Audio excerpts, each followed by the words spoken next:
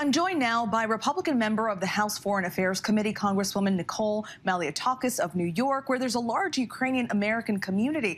Congresswoman, thank you so much for joining us. Let's jump right in. You blasted Russian President Vladimir Putin in a statement after Russia's invasion for what you called unprovoked attacks for no reason other than a tyrant's desire for power and territory at the great expense of freedom, bloodshed, and the destruction of innocent lives. But as Russian troops now close in on Kyiv, do you think there's anything that will stop them from taking over Ukraine?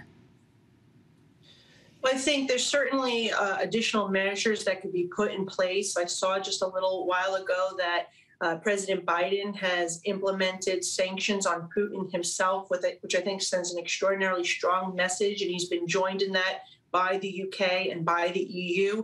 That is something that I had been calling for. I also think that we can still institute some crippling economic sanctions. You know, we still have not placed sanctions on oil, gas, minerals, mining, the Central Bank of Russia. So there are still some actions that can be taken. My only wish was that this was done prior to the invasion. For over a month, I had been calling for economic sanctions to be placed on Russia because we wanted them to serve as a deterrent.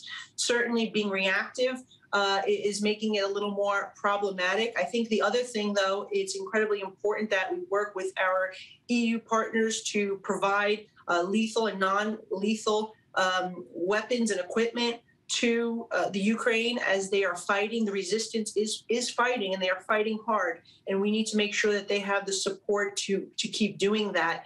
They are fighting for their freedom. They're fighting for their country. We should be supportive of them. This invasion by Russia has threatened to disrupt global energy supplies, as you mentioned, saying that you said yourself just a moment ago that the U.S. should look to be more energy independent. You've also called for ramping up our domestic energy production so we have less reliance on those other countries. But as you know, that's not likely to happen anytime soon. So are there any solutions that Congress should implement now to make any spike in gas and energy prices less painful for Americans? Well, it could happen right now, and that's the thing.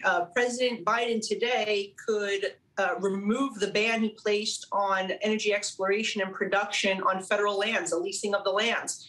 There are areas, such as my colleague, Congressman August Pfluger of Texas, who said that there is ample energy available today for production.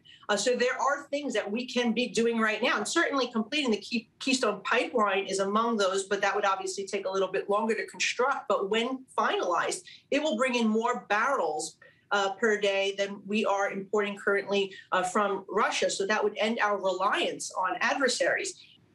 And finally, we mentioned the large Ukrainian-American community right here in New York City, including some who live in your district. What are you hearing from your constituents with family members back home in Ukraine? And is there anything Congress can do to help families of Ukrainian-Americans who have been forced to become refugees?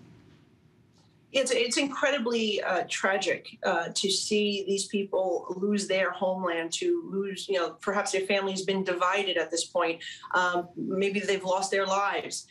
We have to do what we can to assist those individuals. Actually, right now, I'm working with a family from my district that is in Ukraine. The husband is an American citizen. His wife is a Ukrainian citizen, and they had applied for a visa over a year and a half ago for his wife after they were married. And to this day, it has not yet been approved. And I think that expediting some of these visa applications that have been already in the pipeline is critically important at this time. I've been very disappointed with the Department of State's inaction and they haven't been responsive in some of the requests that we've been asking them. We've been getting a generic cookie cutter response to particular inquiries related to individuals that live in my district.